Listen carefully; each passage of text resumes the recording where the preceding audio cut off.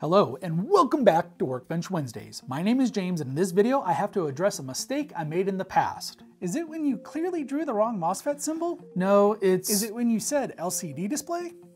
No, it's when... Oh, is it when you put the decimal point in the wrong place?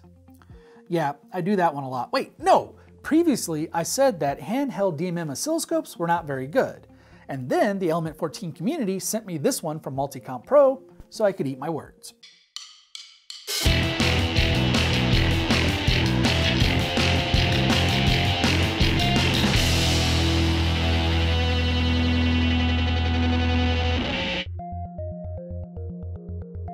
Physically, the handheld DMM is larger than a traditional DMM.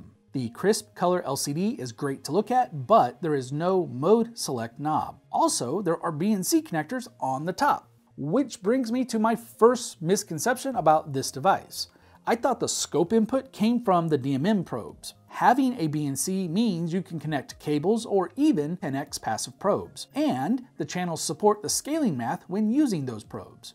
This model's bandwidth is 70 MHz with a sample rate up to 250 megasamples per second with a memory depth of 8 kilosamples.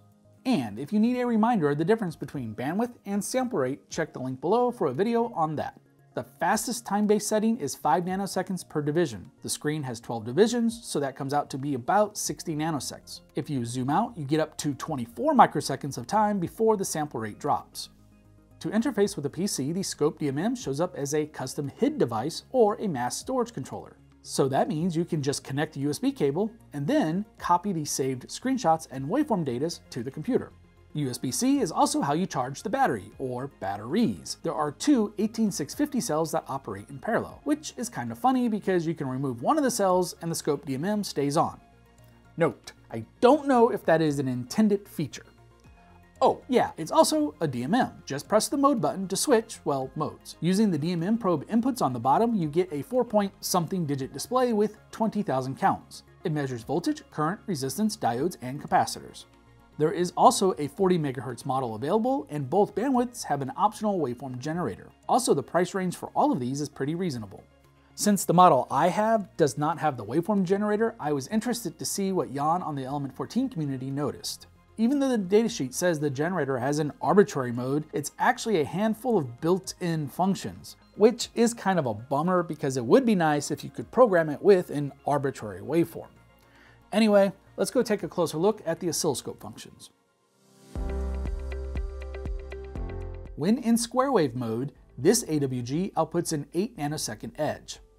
On the Scope DMM, there is no rise time measurement, so I had to use cursors to estimate the rise time to be around 10 nanoseconds, which is probably close enough. Since the cursors are only X or Y, that's the best I can do. So let's see how it works with something more fundamental. Just a quick reminder, an oscilloscope usually has a first order low pass response. The bandwidth, like with op amps, is defined where the response drops by 3 decibels, which is approximately a 30% change in voltage. Now the AWG is set to a 10 MHz sine wave with 1 volt peak to peak. On the Scope DMM, it measures 976 millivolts or 2 to 3% from the expected. With the sine wave at 20 MHz, the amplitude is a little less. If I turn on the built-in 20 MHz filter, the voltage drops down to around 670 millivolts peak to peak, which is roughly the 30% drop we'd expect with a 20 MHz low-pass filter. Okay, going back to full bandwidth input and changing the sine wave to be 70 MHz, the voltage goes back to 1 volt peak to peak. Increasing the frequency, it isn't until about 87 MHz that we see that 30% drop. For the last test, let's check to see how it does with a common guideline for digital or square waves. That guideline is that the scope's bandwidth should be 3 to 5 times higher than the square wave's fundamental frequency. Working backward, if we divide 70 MHz by 5, we get 15 MHz, which is a frequency that the Scope DMM reproduces very well. In fact, it does pretty well up to 25 MHz, fitting very well inside of that 3 to 5 times guideline. So what does all of this mean? Well, I'm impressed. I did not expect the front end to really have 70 MHz of bandwidth. The amplitude going up between 20 and 70 MHz means that the response isn't flat, but for something in this price range, it's not that bad. That said, I do want to show one more thing. Same 25 MHz signal as before, but watch what happens when I turn on channel 2. That is a big change in channel 1's waveform. It's because the sample rate dropped in half. Interleaving channels or sharing sample rate like that is common for digital scopes. So it's just something to keep in mind that you will lose a little bit of resolutions when both channels are on at the same time. In addition to the normal sample mode, the horizontal system also has a peak detect mode. When running at slower sample rates, the ADC still runs at full speed, but the memory controller only stores outliers for a slower effective sample rate. Here, the slow waveform is kind of jumpy. When I turn on peak detect, we can better see the noise, which in this case is a 100 kHz modulation. The acquisition length is configurable, but frankly, I couldn't tell a difference between 4 and 8K. My guess is that the memory length can affect the update rate, but without a trigger out signal, I have no way to determine what the update rate is for this unit. Last, using 2 channels with XY mode is kind of fun, and totally unexpected on a scope like this one. There's only one trigger type and it is an edge trigger, but you can select either rising or falling edges. It also appears the trigger flip-flop is full bandwidth because even at 100 MHz, it still triggers reliably.